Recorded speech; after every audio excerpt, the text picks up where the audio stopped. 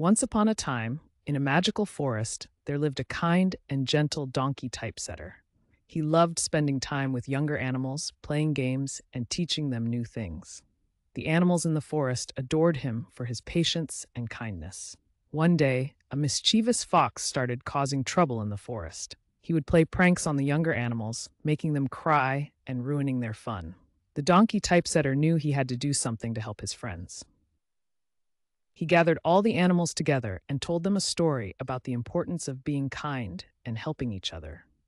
He explained that spending time together, playing, and learning from one another would create strong bonds and make them a happy family.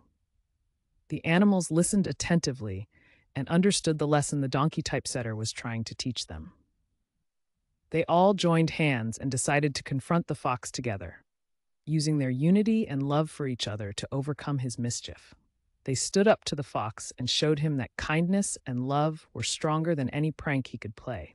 The fox, touched by their actions, apologized and joined in their games, becoming a valued member of their forest family. And so the donkey typesetter's lesson was learned, and the forest became a place of joy, laughter, and strong family relationships for all its inhabitants.